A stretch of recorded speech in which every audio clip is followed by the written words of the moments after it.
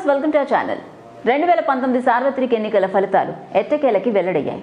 చరిత్రలో ఎప్పుడూ లేనంతగా టీడీపీ భారీ తేడాతో ఘోర పరాజయాన్ని చవిచూస్తాయి. నాడు ఎన్టీఆర్ ప్రపంచనం తర్వాత మళ్లీ ఆ రేంజ్లో ఒక్క జగన్మోహన్ రెడ్డి గారు మాత్రమే ఏపీలో ప్రపంచనం సృష్టించారు.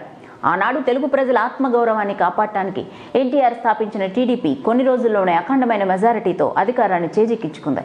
ఆనాటి నుండి నేటి వరకు టీడీపీ రోజు రోజుకి తన కీర్తిని పెంచుకుంటూ దేశవ్యాప్తంగా గుర్తింపు తెచ్చుకుంటూ ముందుకు పోతోంది. పార్టీని నెలకొల్పిన 9 నెలల్లోనే అధికారంలోకి వచ్చింది. టీడీపీని నెలకొల్పి 2 సార్లు ముఖ్యమంత్రిగా ప్రమాణ స్వీకారం చేశారు.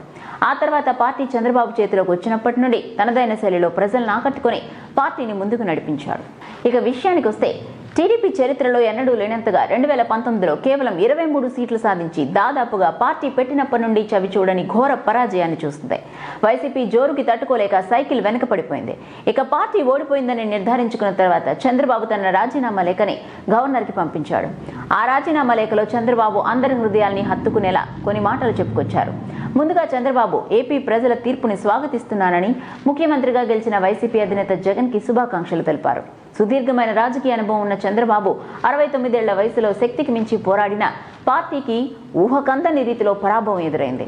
2019 ఎన్నికల్లో టీడీపీ చిత్తుగా ఓడిపోయింది. ఈ సందర్భంలో చంద్రబాబు మాట్లాడుతూ టీడీపీకి ఎంతో ఘనమైన చరిత్ర ఉందని, ఇలాంటి పరిస్థితులను ఎదుర్కొని టీడీపీ మళ్లీ పడిలేచిన కెరటంలా పైకి లేచిందని, అలాగే వచ్చే ఎన్నికల్లో మళ్లీ అధికారంలోకి వస్తామని విశ్వాసాన్ని వ్యక్తం చేశారు.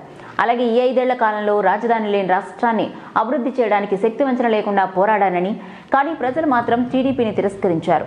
జగన్కి ఒక అవకాశం ఇవ్వాలని ఇలా చేశారో లేక టీడీపీపై వ్యతిరేకత ఉందో అర్థం కాలేదని చెప్పుకొచ్చారు. ఏదేమైనప్పటికీ ఏపీ ప్రజల శ్రేయస్సే తమ లక్ష్యమని, ప్రభుత్వానికి తగిన సూచనలు సలహాలిస్తూ రాష్ట్రాన్ని అభివృద్ధి పథంలో నడపడానికి ప్రభుత్వానికి అన్ని విధాల సహాయం అందిస్తామని చెప్పారు. మరిన్ని ఇంట్రెస్టింగ్ అప్డేట్స్ కోసం చూస్తూనే ఉండండి ఆ ఛానల్.